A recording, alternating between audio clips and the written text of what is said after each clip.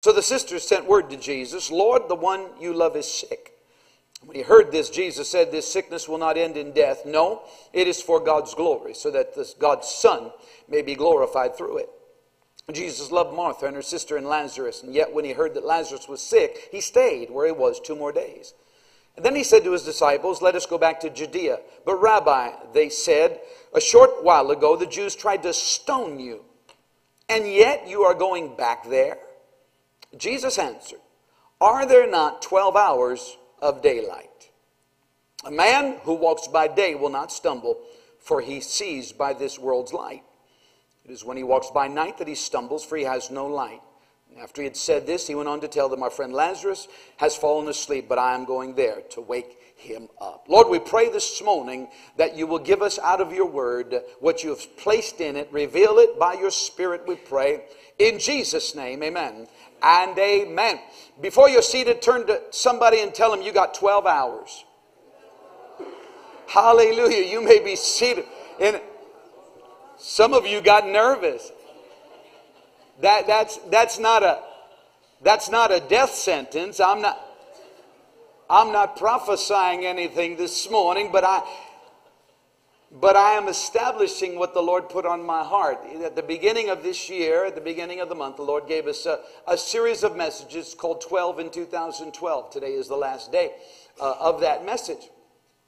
And he established some things for our understanding with regard to the number 12. The number 12. Say 12. 12 is the number of spiritual and governmental authority as you find it in the Bible. I've talked about it much over the last few weeks. Not going to take a lot of time this morning.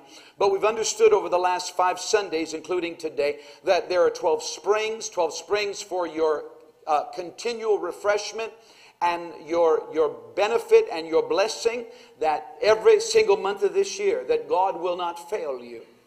Can I get an amen? We also found out that there were 12 stones. We looked at that.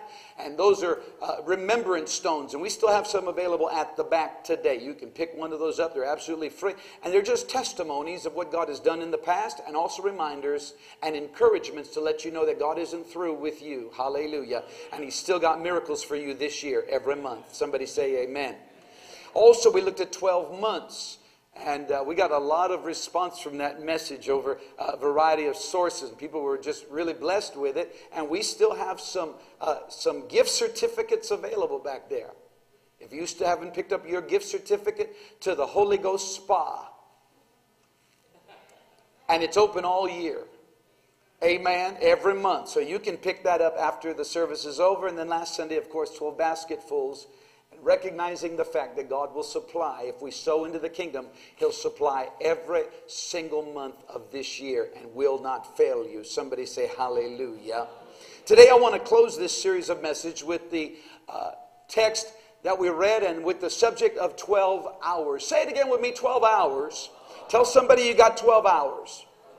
What's happened here is that as we read, the friends of Jesus, Mary, Martha, and Lazarus, have a crisis on their hands, and Lazarus is sick, about to die, and of course he does die. And Jesus goes and raises him from the dead. However, there's a problem. Say there's a problem. In order for Jesus to go there, He's going to have to risk His life. He's going to have to pay, as it were, the price of danger, the price of crisis. And His disciples remonstrate with Him when He talks about going to raise Lazarus and going back into the vicinity where the officials and the religious potentates and pundits are out there to destroy Him.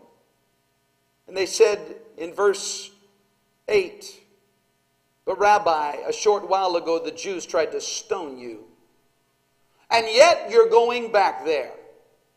And yet you're going back there. And look at Jesus' response in verse 9. I have a ring. Jesus answered, are there not 12 hours of daylight? Are there not 12 hours of daylight? What's interesting in typical Jewish fashion is that Jesus answers a question with a question. You're still going to go back there? And Jesus doesn't simply say, yes, I'm going back. He just simply asks a question, a rhetorical question that has an obvious answer. Are there not 12 hours of daylight? Now, what you need to understand this morning is that daylight denotes time from sunrise to sunset. Are there not 12 hours? Depending on the time of year, sometimes we have less, sometimes we have more. But it was a general term. It was a symbolic phrase for the understanding that when you got up in the morning, it was daylight. When the sun came up, it was daylight. When the sun went down, when it set, that whole period of time was called daylight. And so Jesus says, well, are there not 12 hours in a day? He gives us a metaphor, and the metaphor is based on the fact that travel was possible during the daylight and in contrast nearly impossible at night. See, they didn't have highway signs lit up. They didn't have street lights. They didn't have, all kinds of electrical contraptions that allow us to go like we do at night. We can walk, we can travel, we can take buses, we can take public transportation, we can drive at night. You can even drive down a lonely highway, and there might be some little markers on the road that light up when your headlights hit it.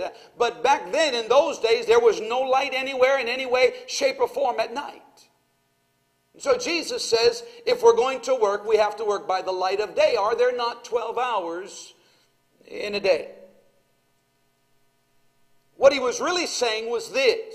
You ask me if I'm willing to go back into the area of Judea. You ask me if I'm willing to go to Bethany. You ask me if I'm willing to risk my life to do what I need to do and must do. But I have a question for you. It's simple. It's obvious. Aren't there 12 hours in a day? Isn't there enough daylight to do the work that I've been called to do? What Jesus is saying is this: so long as time remains for me to work, I will do what I've been sent to do. You see, he was absolutely assured that no matter what happened and no matter where he went and no matter what he faced in his mission, that no harm could befall him. No danger could take him out. There was nothing that could stop his mission. There was nothing that could cut him off quick. There was nothing that could circumvent the activity of the ministry that he'd been given to do. He said, I've come because I've been sent, and no man can take my life from me. I lay it down of my own accord. The enemy can't take my life. Herod couldn't take my life. The devil can't take my life. Nothing and no one can take my life. The Pharisees and the Sadducees can't take it. The Romans and all their power can't take it. Judas can't even take it, because when it goes, it'll be because I laid it down of my own accord, because I'm God Almighty all by myself, and no man takes my life from me. I lay it down willingly. He was assured no harm would befall him. His life would end when the Father willed it. His enemies couldn't shorten it. Jesus said, you need to understand that I have a mission to perform. There's a reason why I was sent. The maxim of this world is not in power to shorten my life. I didn't get my commission from a political organization. I didn't get my commission from the world system. I didn't get my sending from Rome or anywhere else on the face of this earth. I got my mission from God Almighty. My mandate came from heaven above. For from the foundation of the world and before, I was the one who would be sent into the world to save the world. Jesus was simply saying with his question, are there not 12 hours in a day? He was saying this: the time for my ministry is limited. And I must do what I've been sent to do I must act while there's still time to do so. I've only got 3 years of activity down here, Jesus said.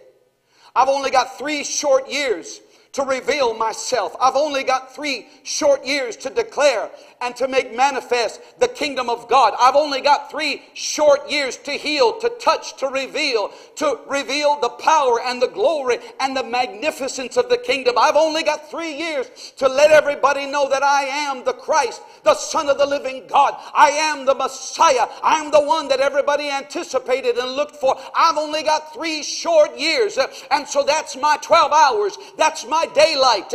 And as long as it's day, Jesus said in John 9:4, as long as it's day, we must do the work of Him who sent me. Night is coming when no one can work. 12 hours connotes for us enough time for what must be done, but no time for waste. It's amazing to me how many hours we can spend doing absolutely nothing. I got no witnesses in here this morning. We can spend hours in front of that screen. Used to be a box, now it's a screen on most of our walls. And we can spend hours. Now, the 30 minutes you spend watching Beginnings on Wednesday morning at 7:30, that's time well spent. But we can spend our time watching the most inane, ridiculous, nonsensical. I'm just going to say it. I don't know how anybody can watch that Housewives of wherever show. I don't understand. I'm sorry. Okay. Forgive me if you watch it. That's just me. That's just real talk. I'm sorry. If that's your favorite show, I'm sorry. I'll pray for you. But amen. But we can spend our time doing the most ridiculous things. We can spend our days doing things that have no import. We can spend our time doing things that have no eternal value whatsoever. That doesn't mean that you're supposed to be so spiritually minded that you're no earthly good. I'm not talking about that. There has to be a balance. But folks, let me tell you something. We probably need to take a good look at our time and examine it and evaluate what we're doing with it and find out how much am I doing for the kingdom? How much am I doing based on who I am? How much am I doing based on my prophetic DNA, my prophetic identity that leads to my prophetic destiny? How much am I doing that causes me to walk in the call of God on my life? How much am I doing? Yesterday, Santino and I went clothes shopping. We both like clothes. Y'all know that. And you know me, anytime I get an opportunity to witness, I will. I'll make room. I'll kick a door open if one doesn't open for me. Hello, somebody. I was trying something on, came out of the dressing room, and the 2 salesmen were talking, and they were talking with each other. One of them said he needed to go out and get a smoke, and he said, well, I've only got 3 minutes. He said, I don't think I'll be able to smoke it in 3 minutes. And I started laughing. He looked at me. See, you just slide that in. So I just started laughing. I was standing. I said, no, man, I don't think you'll be able to get it done in 3 minutes either. I said, I never could back in the day. And he goes, oh, you know what I'm talking about? I said, yeah, I know what you're talking about. Sure I do. I said, you know what? You probably just need to let it go altogether. How's that? I said, it's probably be a good time to quit. And he goes, yeah, man, it's tough though. You know that's tough. You know that's hard. I said, I understand. It was tough for me. Hard for me. I said, I smoked a pack a day every day. I was addicted to cigarettes. I was more addicted to cigarettes than I was cocaine. And so I explained to him that he asked me, he said, well, how did you quit? And he said, did you go cold turkey? I said, no, you know what? I said, I did one a day every morning, not a pack, but 1 cigarette every day. That's what I did in the morning. And I'd have a cigarette with my coffee. I sat there, read my Bible, had a cigarette it was after I got saved. Don't make me lie. I'm not going to tell you this before. After I got saved. After I got saved, I still had an addiction.